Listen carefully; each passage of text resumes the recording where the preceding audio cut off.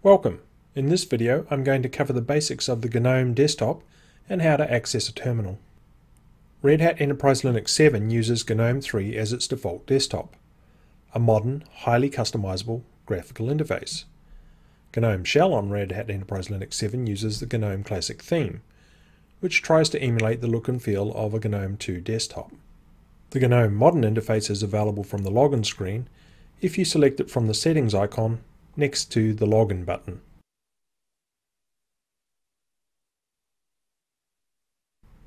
You can view help on how to use the desktop by pressing F1. Also via the Applications menu,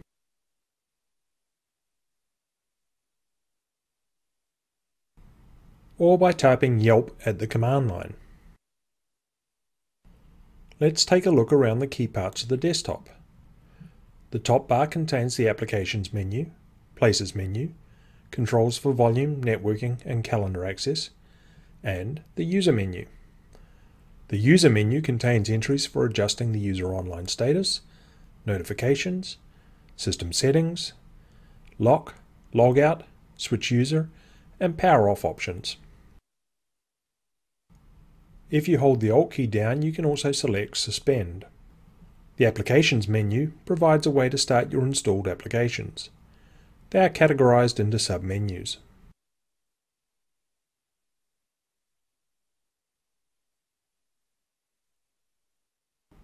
The Places menu is a list of directory shortcuts, including file shares from network servers. The window list along the bottom of the screen shows the currently open windows for this workspace, and allows you to select and manage each of them. The buttons in the lower right corner indicate the current workspace and the number of workspaces, and allow you to switch workspaces. The number in blue indicates the current number of pending messages in the message tray. You can access the message tray by clicking the button or using the Super M key combination. The Super key is sometimes known as the Windows key. You can close the message tray by clicking a normal window, press Escape, or press the Super M combination again.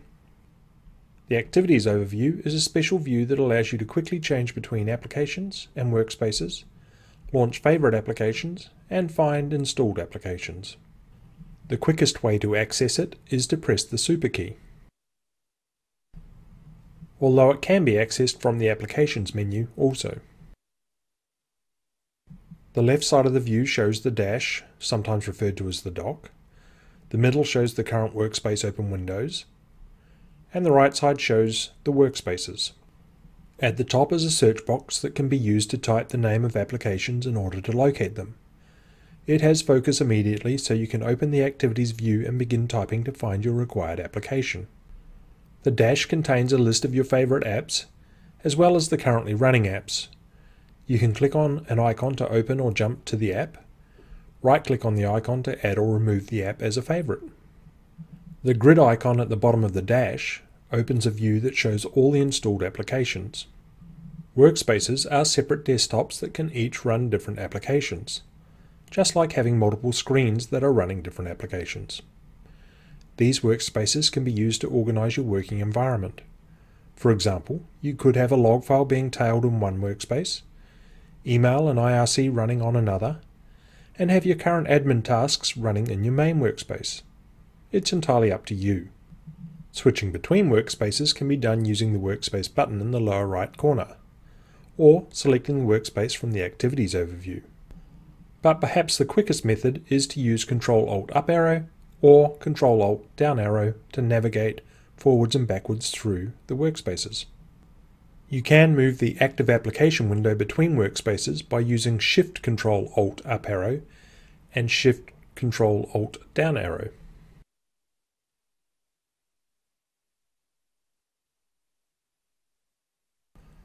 Or you can drag and drop them in the Activities view.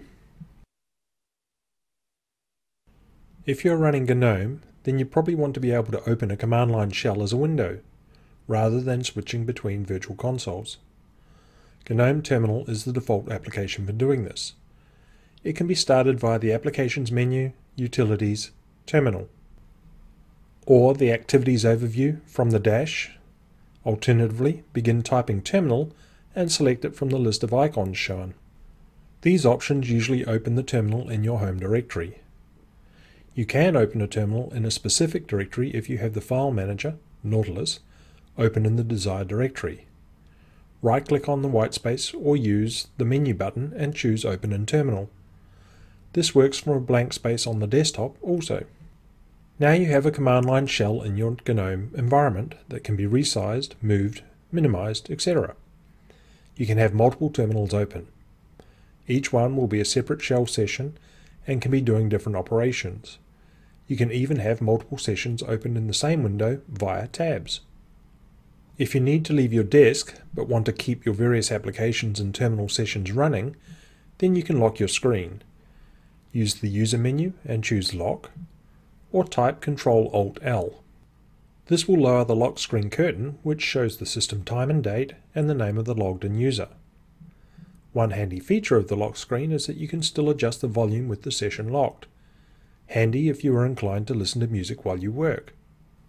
Press Enter or Space to show the login screen, which will allow you to log into your session again. Or on multi-user desktops, switch to another user. Multiple user sessions can be active at the same time, and you can switch between them this way or from the user menu with the Switch User option. When you switch an active user, the current user session will be locked automatically. The current user session will also lock automatically after an inactivity timeout. This is configurable in the power settings. To end your GNOME session, which will usually close any active applications and jobs as well, use the user menu, Logout. The dialog window that appears gives you 60 seconds to cancel your decision or have it happen automatically. You can also force it to occur immediately by clicking the Logout button.